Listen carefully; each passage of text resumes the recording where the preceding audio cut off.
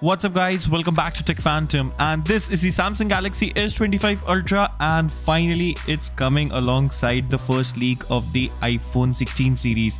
And this is almost the perfect time as the first looks of the Galaxy S25 Ultra looks very unique, as this is the smartphone which will be having the slimmest bezel in a flagship smartphone for a long time we are going to see, and probably this is the slimmest one ever in a smartphone. Now you will also notice the new rounded corners are present in the phone, but they are not too much rounded, but it's still a combination of a rounded square look. And it's definitely going to be more comfortable to hold when compared to the S24 Ultra. And the phone, apart from that, the camera sensors and the other phone settings are going to be similar towards the Galaxy S24 Ultra.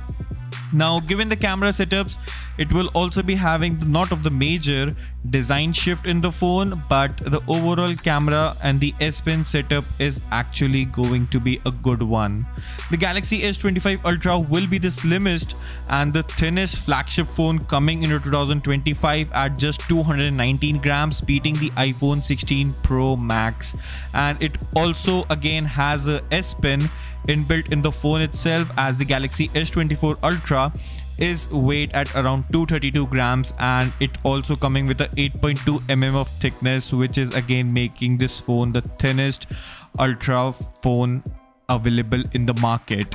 Now the Galaxy Samsung hiring of the Mercedes guy, which is indeed a peak Ultra flagship experience, giving the phone just unique and the lightest the phone to hold in a flagship smartphone. And the Galaxy S25 Ultra will be the Samsung first smartphone to have a proper high resolution ultra wide angle camera. So this time around it will be a 50 megapixel of a Sony ISOCELL JN3 sensor, and the sensor size is going to be a one of 2.52 inches with an f1.9 aperture and one of 1.252 sensor, and it's definitely a solid upgrade from the last generation, and the other three camera sensors will remain the same.